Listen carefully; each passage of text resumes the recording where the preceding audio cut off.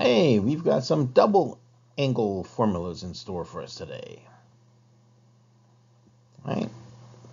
So we're going to look at a double angle formula for sine, a double angle formula for cosine, a double angle formula for tangent. And in a moment, you'll see that I was not totally completely accurate in that, because I said there was one formula for each.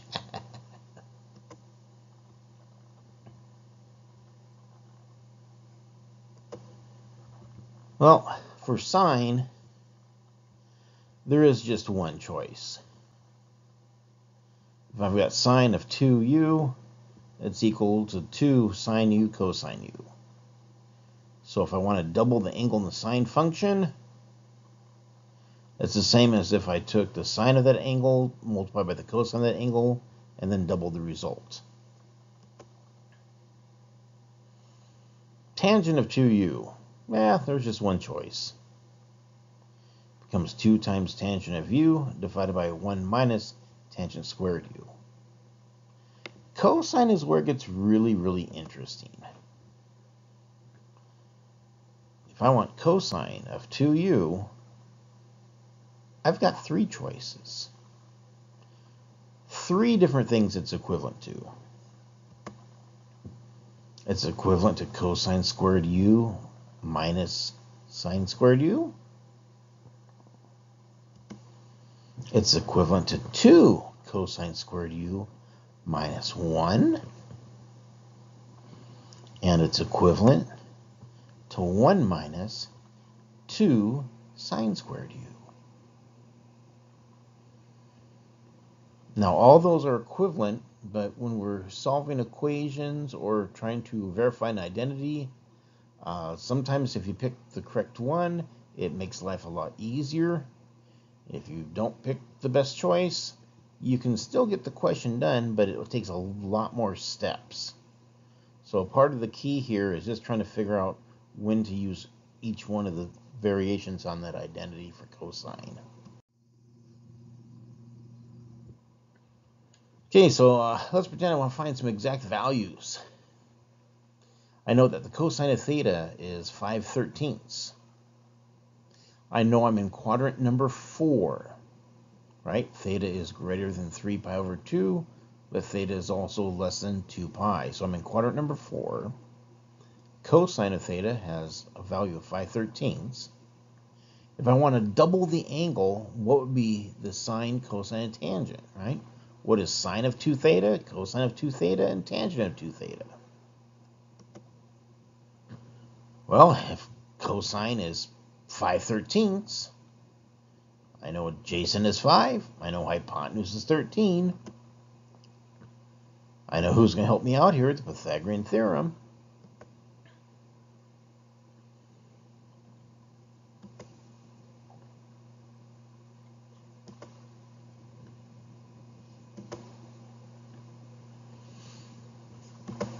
And we've done this triangle so often, you're probably starting to remember it. Just like you know the 3, 4, 5 triangle, where you come across the 8, 15, 17 triangle. This is that 5, 12, 13 triangle. Uh-oh. But if I actually try use 12, my answers are going to all be off. Why is that? Again, what quadrant are we in? My triangle has to be drawn in quadrant 4. Now remember, whenever I draw one of these triangles, the adjacent side must be on the x-axis. The hypotenuse will always originate from the origin. And then the opposite side will be vertical. So in quadrant 4, the x-coordinate, the value associated with cosine, because it's the adjacent side, has to be positive. By definition, the hypotenuse is always positive. But in quadrant number 4, the value of sine is negative because the y-coordinates are negative.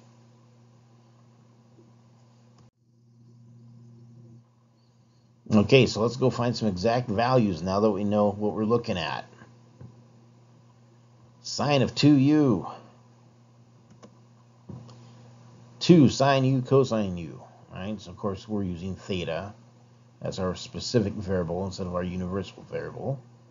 So sine of 2 theta is 2 sine theta cosine theta. Of course, sine of theta is negative 12/13.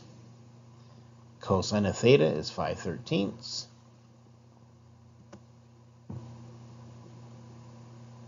Two times 12 is 24. 24 times 5, 120. There is a negative involved, so the answer is negative. 13 times 13, 169. Cosine of 2 theta. Does not matter which of the three identities I choose, I will have the exact same answer. I decided to just use 2 cosine squared theta minus 1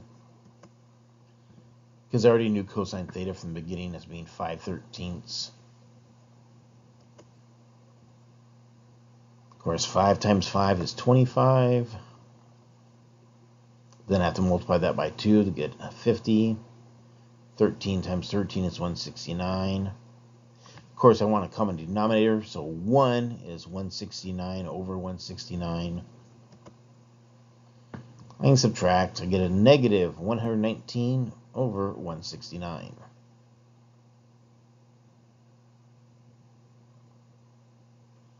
Now, if you're looking at that, say, wait a minute, how can cosine be negative?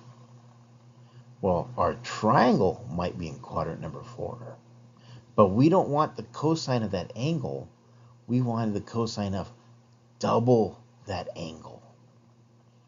Right? So while our original angle may have been in quadrant number 4, when we double that angle, we're no longer in quadrant number 4.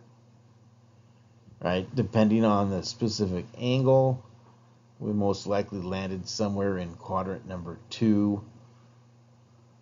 And that's why cosine comes out negative. Actually, no, we're going to have to be in quadrant number 3 because sine was also negative.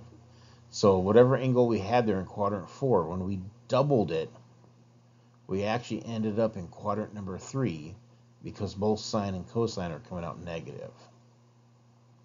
So if you're wondering how on earth did cosine of 2 theta come out to be negative when cosine of theta is positive, you got to think about what quadrant was the original triangle in, but then what quadrant are we in when we double the angle? Tangent, I don't have any choice. Oh, actually I do, right? Because I can be sneaky here and say, okay, since I already know the sine of 2 theta and the cosine of 2 theta, why don't I just use the good old tangent as sine over cosine routine instead of worrying about the double angle formula? Right? Because I already know what the sine of 2 theta is. I already know what the cosine of 2 theta is. Negative divided by negative cancels out. Of course, we always take the first fraction multiplied by the reciprocal of the second fraction. And there's our answer. Exact value 120 over 119.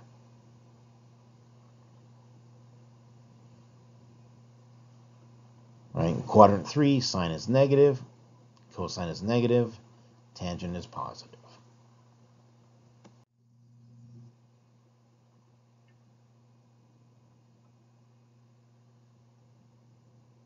All right. Sine of 2 theta. That's an easy substitution. You know it's going to be 2 sine theta cosine theta.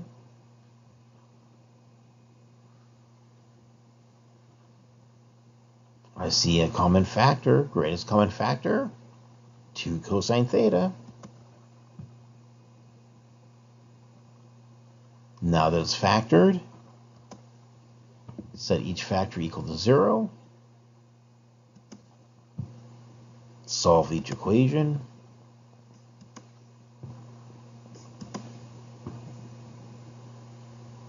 If cosine of theta equals 0. I have not gone left or right, so it's got to be the top of the unit circle or the bottom of the unit circle.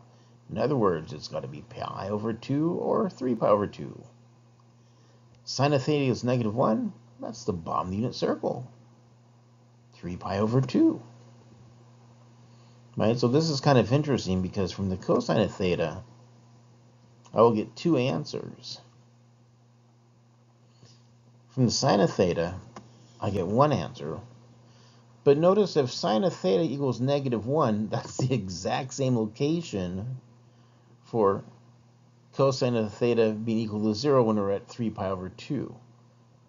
So even though at first glance I'm thinking, hey, I'm getting two answers for cosine and then one more answer from sine, I'm only getting two answers. All right, pi over 2, because that's where cosine of theta is 0. 3 pi over 2, because cosine of theta happens to be 0 there. And as an added bonus, sine of theta is -1 there. So there's just two solutions.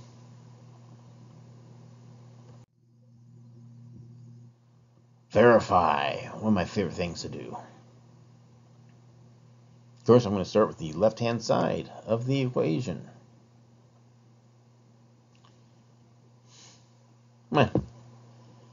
Boy, I don't have anything to substitute for cosine of the 4th power or sine of the 4th power. Well, let's brush off some factoring skills. It looks like a squared minus b squared. Right? If I want to factor a squared minus b squared, I just have a plus b times a minus b. Right? So a squared minus b squared is going to be a plus b times a minus b. Right? If you want to double check that with FOIL, cosine squared theta times cosine squared theta will make cosine to the 4th power theta. Outer and inner will cancel, because outer gets me a negative cosine squared theta sine squared theta. Inner gets me a positive cosine squared theta sine squared theta, so those cancel out. And then last, sine squared theta times sine squared theta would be sine to the 4th power theta. Oh, one of them had a negative sign, so sure enough, I need a negative. Now, of course, cosine squared theta plus sine squared theta, that's just 1. Right? That's one of the substitutions I'm allowed to make. So now I'm looking at cosine squared theta minus sine squared theta.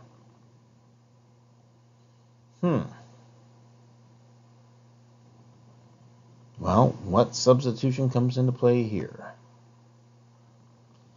Oh, that by definition. Right? That's one of our double angle choices for cosine of theta.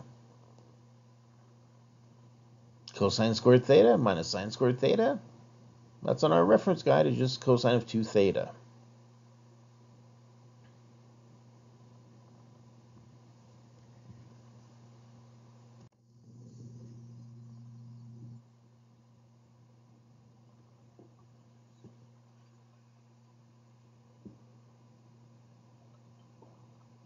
Well, the static clears, and it looks like it's worksheet 6.3.